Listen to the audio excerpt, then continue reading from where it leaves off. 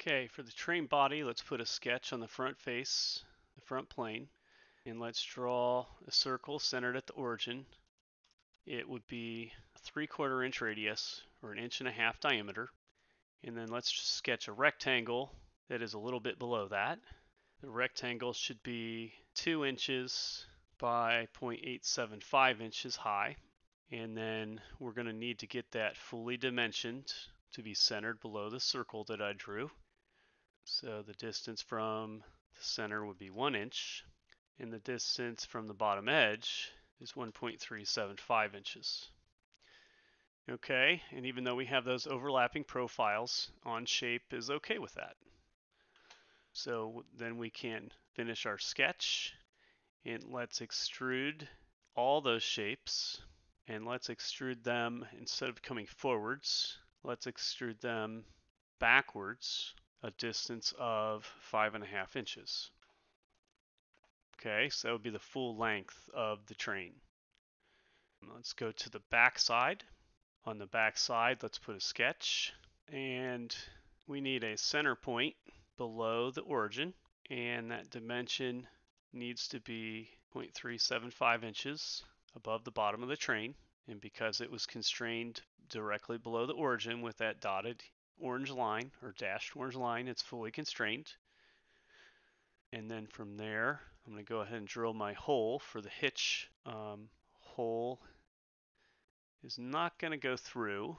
I want it to be blind, and we want it to be 1/4 inch diameter, and we want the depth to be 1/2 inch deep. Okay. Okay, the reason I drew that, to get the rest of the train body, I'm going to need to put a sketch on the back face, and I want to be able to use that center point from that hole because that's how the back side is dimensioned. I want a center point arc. I'm going to grab my center point arc tool, and let's make sure we center it at the same point as the hole. And then I'm just going to come out and click and draw, and that radius is supposed to be 2.35 inches.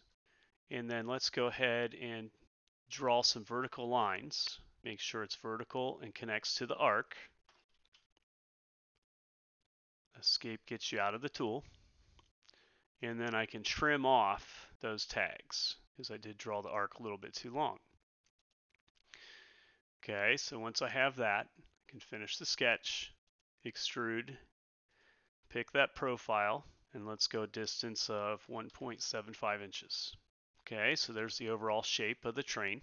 Okay, let's do the cutout on the back part of the train. So we'll put a sketch on the side face, and let's draw a rectangle, making sure it's on the edge. And I want the rectangle, when I draw it, to be 1/4 inch by 1 inch. And then let's use the center point arc tool, and I want to make sure I get the center point and get the midpoint of that side. So then from there, there's my full center point arc, and that's fully constrained other than the height. So let's add a dimension from that center point to the bottom, 1.75 inches. Okay, finish the sketch. Do a cut, extrude, remove, and instead of blind, we want to do remove all. Next, we'll put a sketch on the side. Let's put some, and dimension some center points to drill some holes.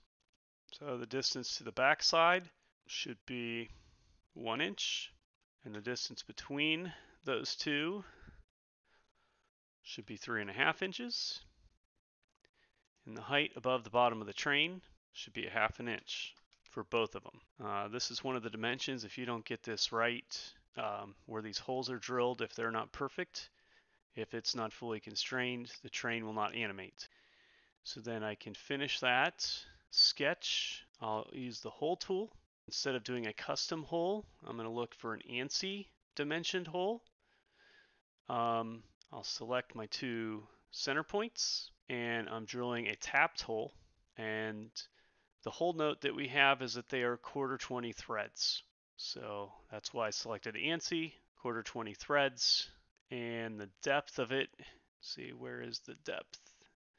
depth of it needs to be 0.875 inches deep.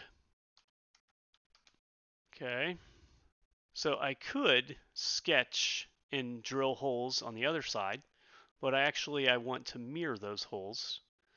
So let's come up here and pick the mirror tool, and I don't want to mirror the whole part, I want to mirror a feature. So the feature I want to mirror is the hole, so I can select that by pointing in the browser or pointing at the part, and then you're going to have to pick your mirror plane. So once I select my mirror plane and then hit the green check mark, now I have holes on both sides of the train body. Okay, next let's drill the holes on the front. Pretty simple to do. We just need 3 points and some dimensions. So let's make sure that point in the middle is 0.625 above the bottom. The other points are 0.125 above the bottom.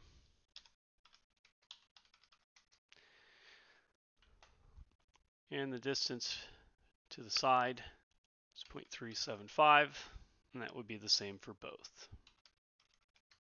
Okay, if needed, if you miss getting it in the middle, make sure that your part is in the middle at 1 inch.